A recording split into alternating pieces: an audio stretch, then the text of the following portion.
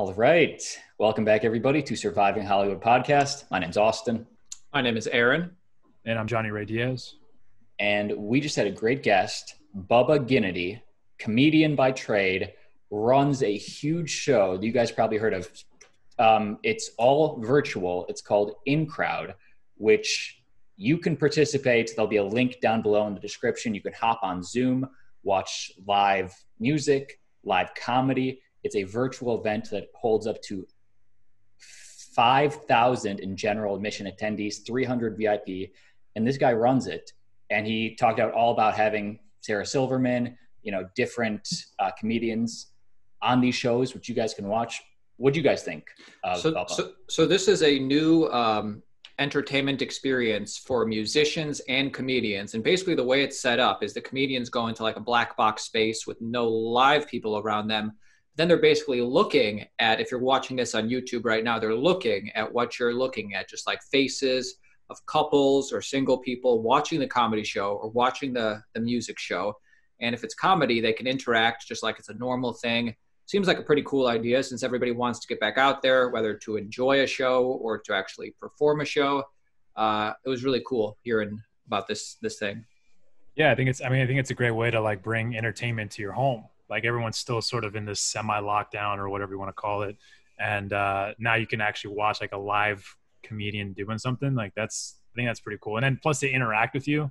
Like the way he explained it in some of the clips that we saw, like, because it has like the person's name on the Zoom wall, you can see like, hey, Dave, like nice background, buddy. You know what I mean? So like, I think it's cool that like in this weird way, even though the audience isn't there, you can still connect with them on a different level because they're like in their house, and how more personal can it be like in your home? So I thought that was pretty cool. And then I thought he had some really good stories about growing up in Boston, kind of, going through the Boston comedy circuit. And he had some funny stories about a DUI, which I can relate to. So yeah, good times, man. I had a lot of fun. This guy seems like a dude that you want to hang out with, Good guy. Grab a beer with or something, right? Yeah. So guys, enjoy the episode, especially if you're a stand-up comedian. Really good episode. I'ma survive. I'ma survive. I'ma survive. I'ma survive. Hollywood.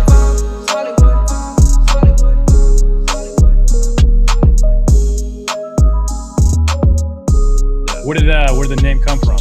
Nickname.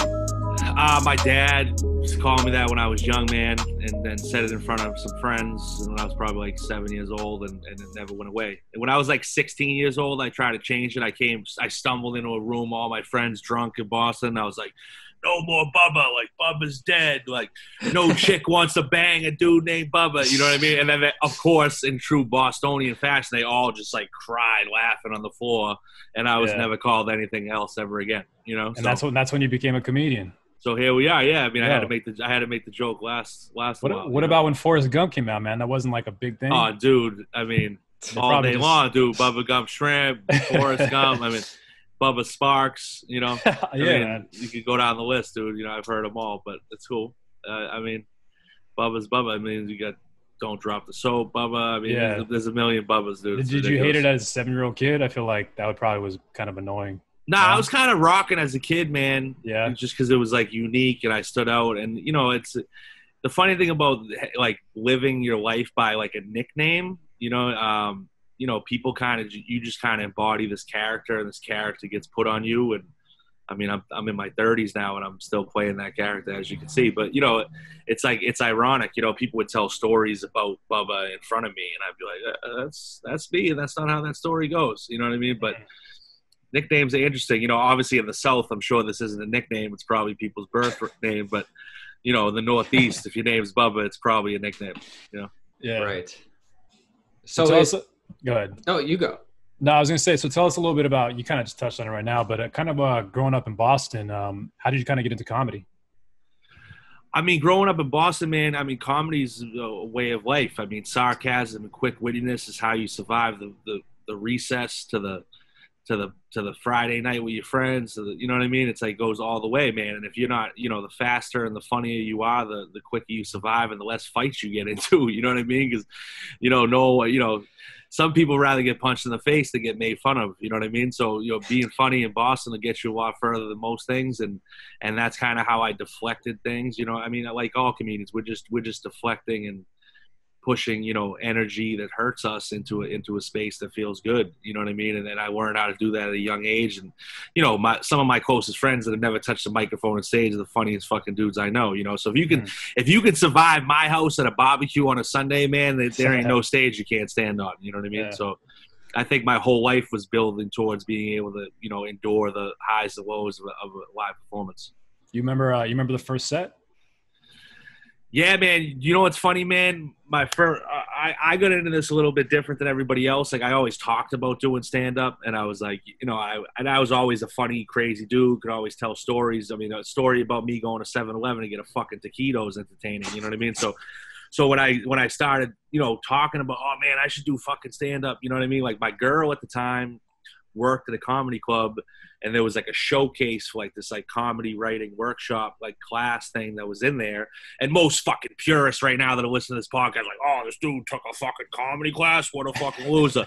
You know what I mean? And that's cool, and we can hash it out in a fucking roast battle if you want. But the reality is like she saw that thing happen and all the comedians were good, and she knew I had been talking about it, and I just needed a little push to like activate. And she like basically as a Christmas present put me in the fucking comedy class. And I didn't want to go because I'm a purist just like the people I just talked to. And I was like, I'm fucking taking a class to learn how to be funny. You fucking kidding me? You know what I mean? But, like a good boyfriend does, he shows up and does it because that's what she wants. And then it ended up being a great experience, man. And it was nothing like what I thought. No one was teaching me how to fucking tell jokes. No one was making me be corny and funny. They would just, the guy was just, Jerry Katzen was just teaching me how to like dig deep into my life and be able to talk about it in front of people and find the funny and all the pain, man. So when we did the showcase for that class, dude, I was so confident. I invited every dude I knew. And let me tell you something about Boston dudes, man. All those dudes that came, I put like 80 people in the seats myself. And those 80 people that came, I'd say 72 of them came to watch me fail. They all came like, oh, he's going to fucking bomb, dude. Like, we're going to be able to make fun of him for the fucking his whole life off this shit, man. And luckily I didn't bomb, man. I crushed the first time I ever did this thing, man. And I've obviously had bad sets since then. I'm not fucking invincible. But the first time I did stand-up, I was like, oh, dude, this is like – killed it for me, and this is what I want to do. And I've been doing this my whole fucking life. You know what I mean? And now I'm just going to – I can do it in a space where I can get to more people, and I can put my opinion on things and maybe shift someone's perspective about something. And that's really what comedy's all about to me, Yeah. I think that's a lot of like Boston fans too, right? Because I get the Celtics hat on. Yeah. But I feel like just in sports in general, right? Boston's obviously huge. So yeah, man. By the way, you guys swept the Sixers, man. Nice. Oh, yeah. We'll see what happens next. I mean, Toronto's next. So we'll see what happens. I mean, they're talking about forfeiting the whole thing because of the shooting, which more power to them. Oh, yeah, that's right. But, that's right. I mean, we'll see what happens. The world's a fucking crazy place. And I think the NBA is, like, fighting against that stuff more than most people. And, hopefully we still get to play the games and protest. But if that's the way they want to go, man, I mean, I support it. And we'll take the easy W, I guess. Go ahead. I've been asking so many questions. In comedy, I'm interested because you have the Boston perspective. Does anything go in comedy in terms of PC culture? If it's funny, does anything go? Dude, listen, man, if it's one of the only spaces left for freedom of speech, dude. If we fucking take comedy away, I mean, what the hell do we have left, dude? You know what I mean? Now, am I against hacky comedians making lowbrow fucking jokes? Absolutely. I think those dudes are pieces of shit, and they should work a little harder on writing some jokes, dude, instead of making low-hanging fruit jokes to cater to one side. You know what I mean? It's like, you don't have to be ignorant to be funny, man. I live by a rule that's basically like, if I didn't live it or I don't feel really passionate about it, I don't talk about it on stage.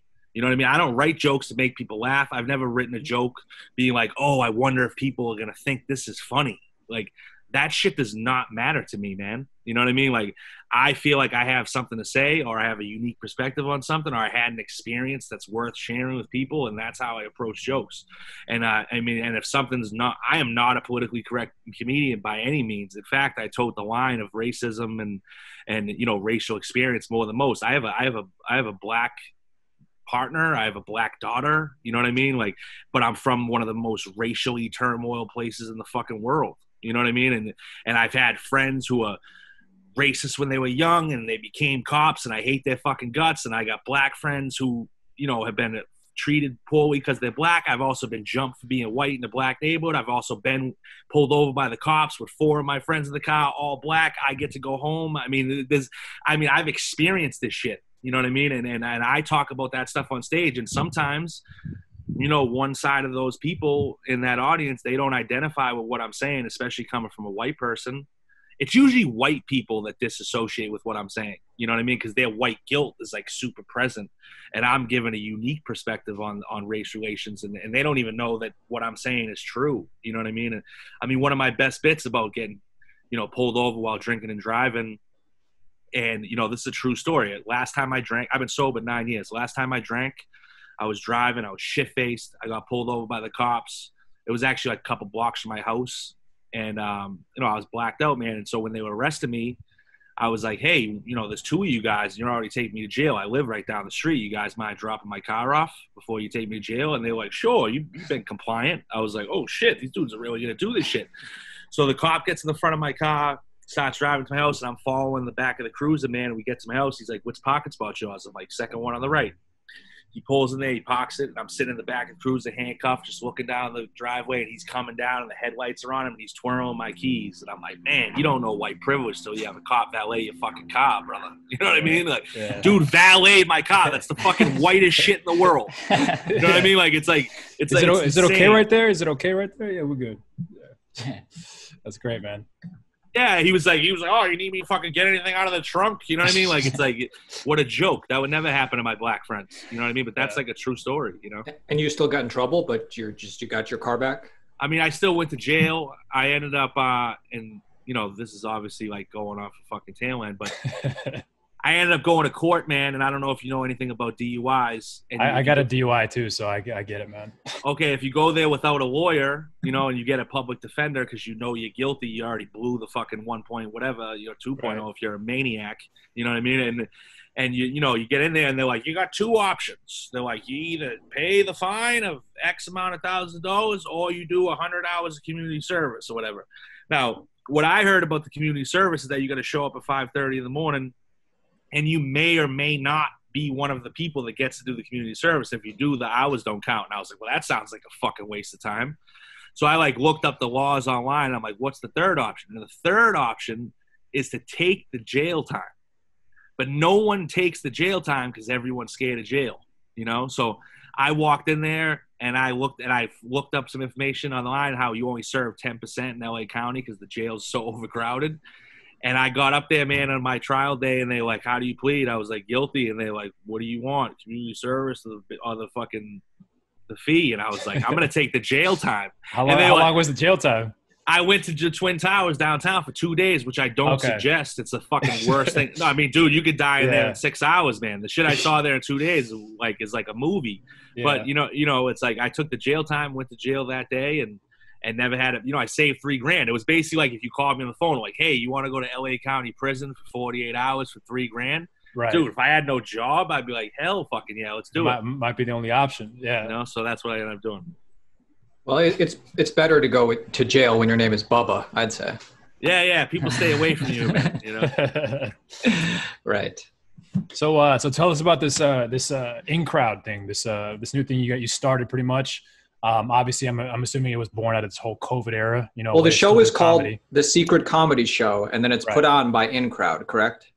So no, Super Secret Comedy Show is one of the shows that we program on our stage. That's an existing show that was curated by this comedian Hunter Hill, who works with us, and you know, so he kind of brought the show that he was doing already in clubs before the pandemic and put it on our stage. And then we also do our own show called InCrowd Comedy Live. We also do headlining shows with all types of people. We did Adam Ray last night impersonating Dr. Phil, and he had like Joel McHale and Joey McIntyre on. And, you know, we've had headlining shows with music artists like Tyler Rich, Ally Brooke, and, you know, so we do a bunch of different things. And it was spawned in the pandemic. We were on a bus tour for a stage design that we created for an artist named Chami, and we were in Chicago, and, you know, they said all events were canceled over 1,000 people. And we were getting sent home. We were only 2 weeks into a 7-week bus tour, man. And we were like, okay, like this is what's happening. So we have a warehouse office in LA that has a, you know, rehearsal space, and we got to get all the gear and cameras we need to be able to create and innovate however we see fit, because we're moving to the streaming and digital age, and we got to be ready. So that's what we did, man. We were ahead of the curve, and we were doing music stuff first. We were doing, like, you know, we did a Lesso's performance for Tomorrowland, and, you know, Flasha Damas's Mad Decent 420 party, and then I just, you know, one moment I just kind of had a light bulb go off as a comedian. I was like, dude, what if I took this audience and put it here in this way, and would it work? For the folks at home, paint the picture. How is this different? How is this different from what exactly? Well, from the video I saw, it's that a comedian is on like a black box stage, and it's different because you have like Zoom, you know, people on Zoom calls that they can interact with. Yeah, so we basically have a unique stage design that's built out of LED, and we map a webinar conference on it, and we have 3 different departments manipulating the audio to do what we needed to do. So the way the audio is working on this call would never work for the show we're doing, you know. So we got with the higher ups at Zoom and work with the technicians directly, and we're using our audio and stage festival expertise and using it in a unique way with this webinar stuff, and we mash them together. We got a lot of different, you know, tools that we're using simultaneously to execute it so it's able to work in the way we need it to. And we're getting, you know, no latency, like interactive, intimate experiences, you know what I mean, from people's couches with their favorite comedians and favorite music performers, and that shit's never happened even before the pandemic. You know what I mean? It's like, as much as this was spawned in this situation, like, this is the digital age that we were progressing towards anyways. And I think we just got catapulted to the future of where we were going. And we're just happy to be at the forefront, you know? How did, I mean, you kind of touched on it a little bit, but how did logistically, I mean, how long did it take you guys to set this whole thing up? Because it feels like a lot to kind of get going.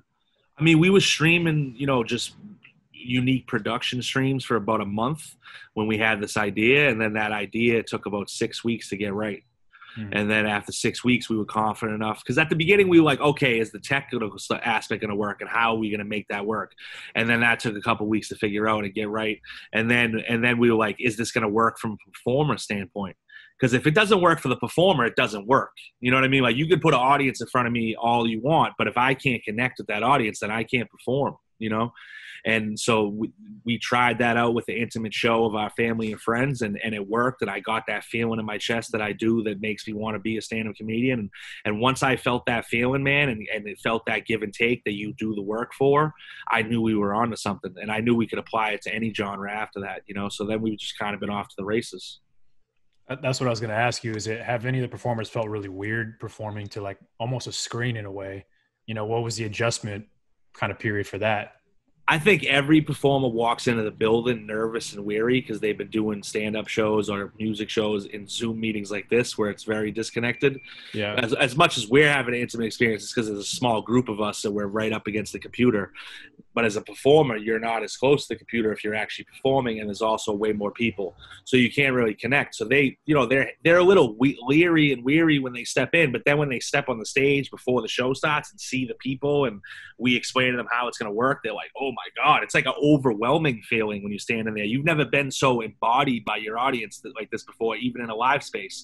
I mean, I've been on every festival and arena and venue stage in the world, and that's no exaggeration. I've been the guy leading the charge in front of 500 people, and I've been the guy leading the charge in front of 100,000 people at Glastonbury. You know what I mean? And that's an ocean of ants, man. You know what I mean? Like upstage, it's intimidating, but you don't catch eye contact with anybody, you know. And here you have 50 to 100 people, their names, their face, what's in their house, like looking at you, like present, like, let's go, buddy, I'm right here. You know what I mean? And you're like, holy shit. You know, like there's no way for you to detach.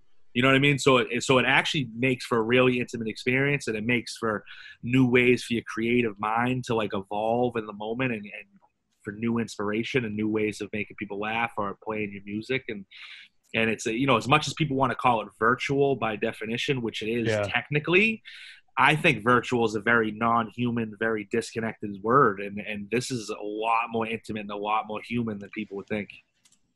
And correct me if I'm wrong, but a show like this can hold hundreds and hundreds of people since it's over Zoom. And then you take like the top 100 to 300, and they're like the premium people who like get to interact with the comedian, and they're encouraged to keep their mics on so the comedian can hear them laughing and stuff. Yeah, so on the ticketed shows, we have a tiered ticket system. We sell a VIP ticket to be on the in-crowd, which gets you on that wall for a portion of the show. And then we sell a GA ticket that we just send like anything like 7-camera live performance. You get to watch the show, but you're not on the wall and your audio is quieted. And the people on the wall, we unmute them when they're actually on the wall. And, obviously we get rid of the people that aren't doing it the right way and they're yelling and their dogs bark and we shut them off and stuff because we monitor them. But you get on the wall and you get to be laugh and be present. And, if you say something stupid by accident, the comedian will respond to it just like you would in a club.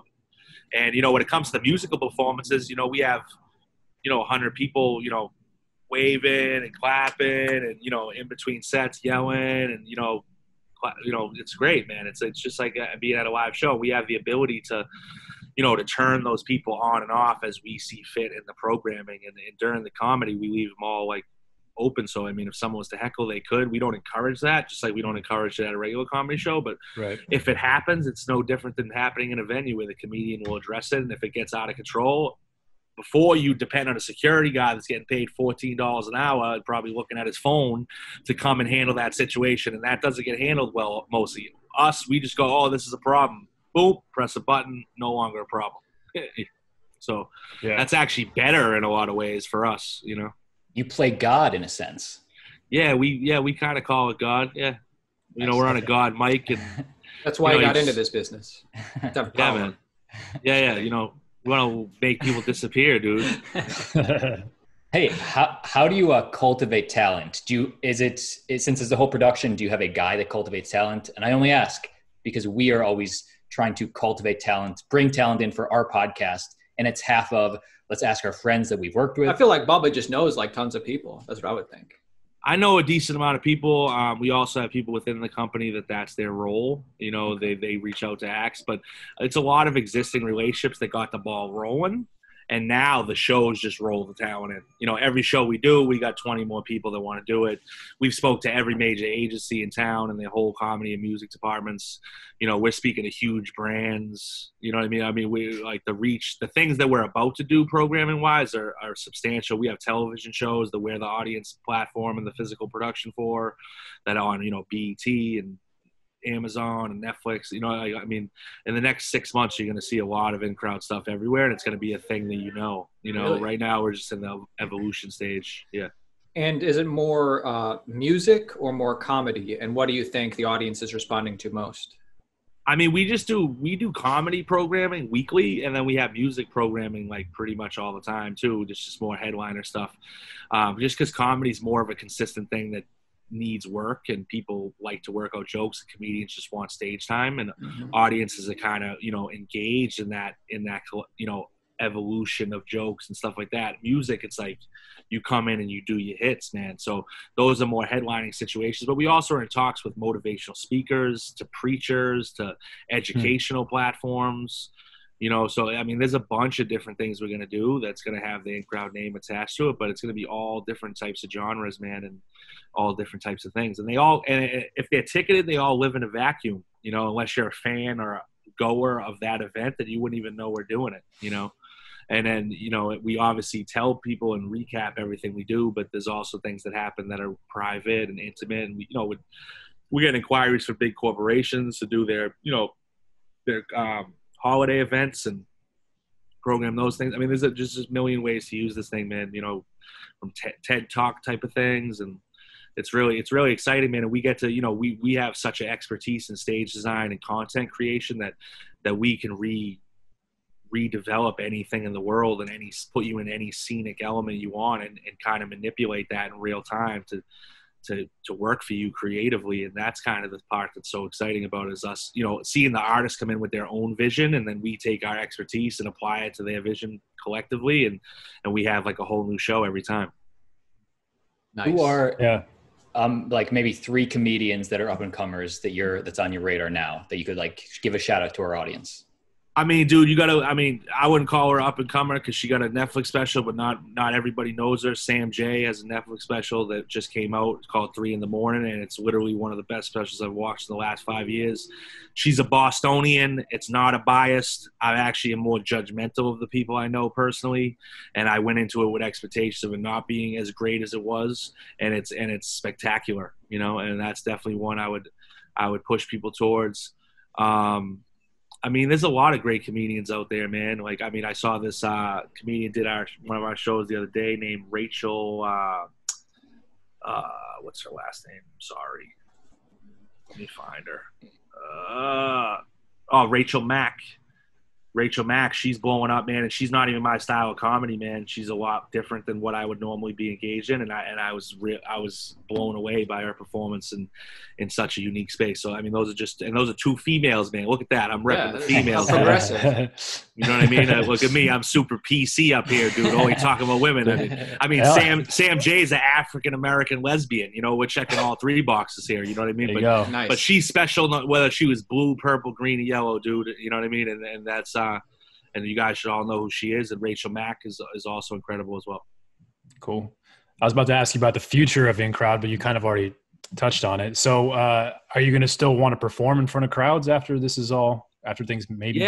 Yeah, man. I mean, this is the world is going to be both. We're going to exist, and so does everybody else. And we're going to still tour and do stage designs for festivals, and I'm going to still do stand up and comedy clubs on the East Coast, but we're also gonna have InCrowd things happening, and I see InCrowd as being I think stand up especially is meant to be consumed with the audience. Even when you're not watching Netflix special, no matter how incredible they are, it's not the same as when with an audience. So ideally we want to create a platform or do a partnership with an existing platform that embeds InCrowd into the performances, and we do some of these specials live, and you get to pay an extra fee to be on the wall and get that experience that you've never had before. So that's the vision of where we're going, and we're doing everything we can in our power to get there, and I think we will. Well, I think go ahead. I was going to say, we have a lot of up and coming filmmakers and actors and comedians that watch our podcast. If a comedian had a dream to be on your show, what would you say are some best practices to get on your radar?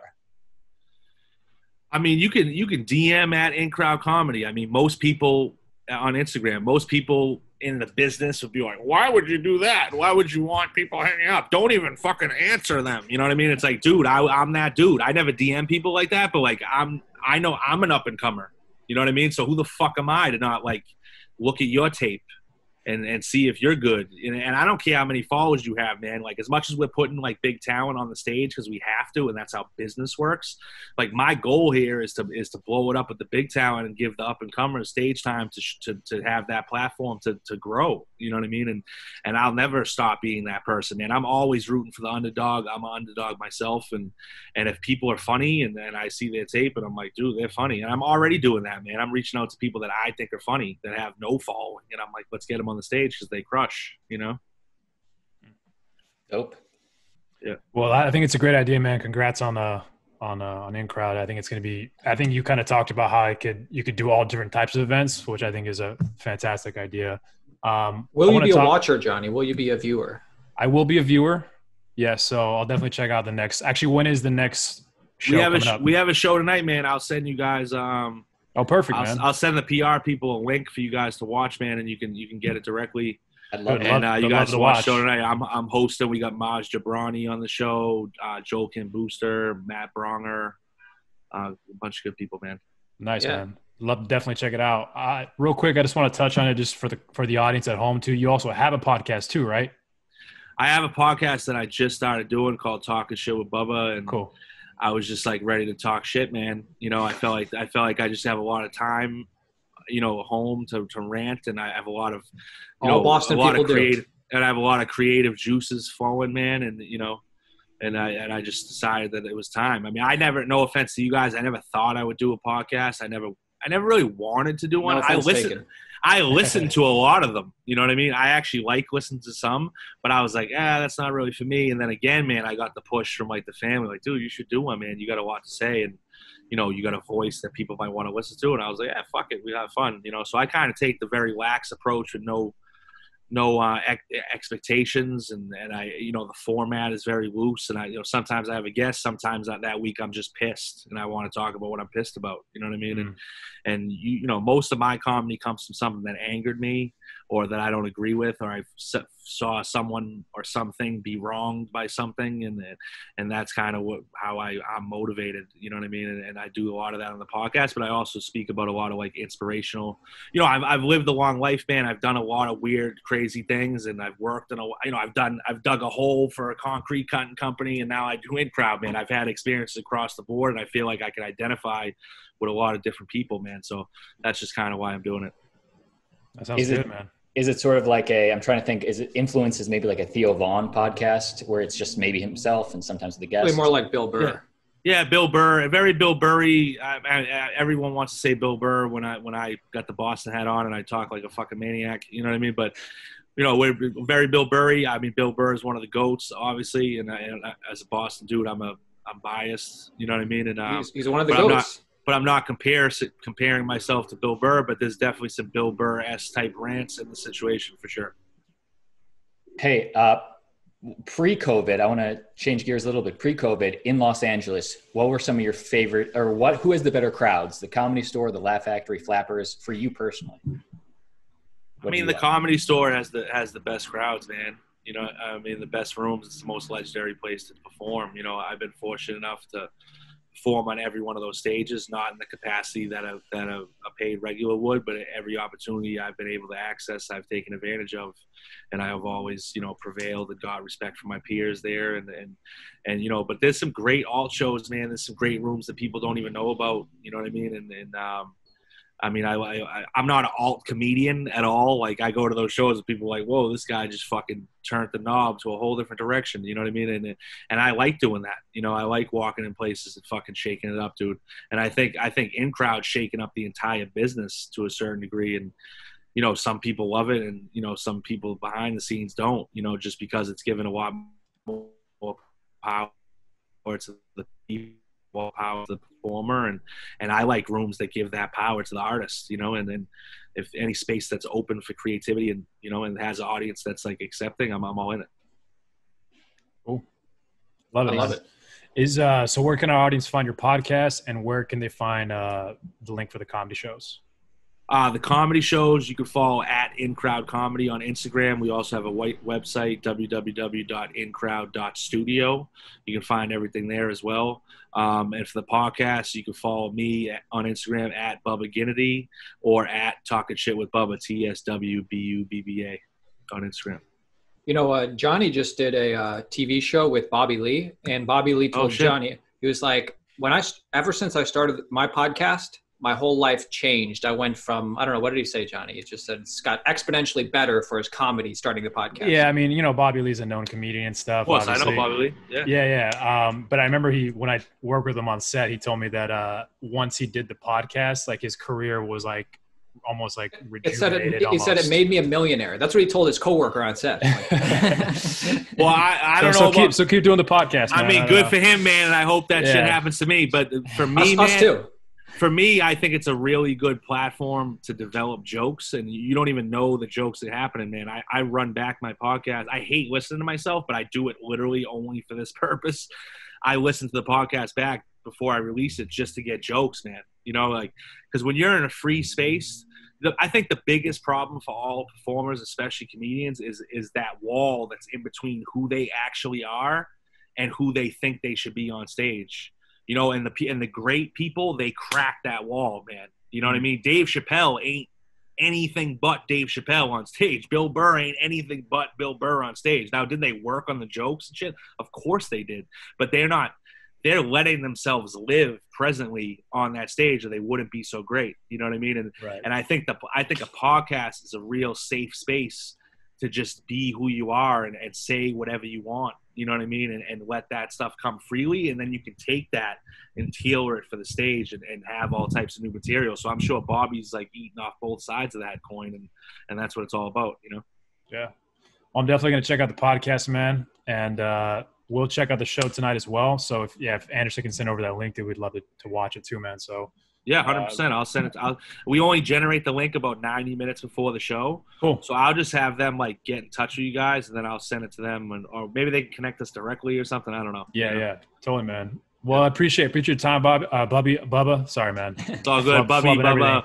Flipping all over there. It's something, Whatever you want, bro. I had too much to drink this morning, man. Sorry. Dude, I've been called everything in the fucking world, dude. It's all good. But thanks a lot, man. I really appreciate it. And we'll make sure the audience checks that out, man. Yeah, we appreciate it. Thanks for having me, guys. Appreciate you, man. Bubba. Take care.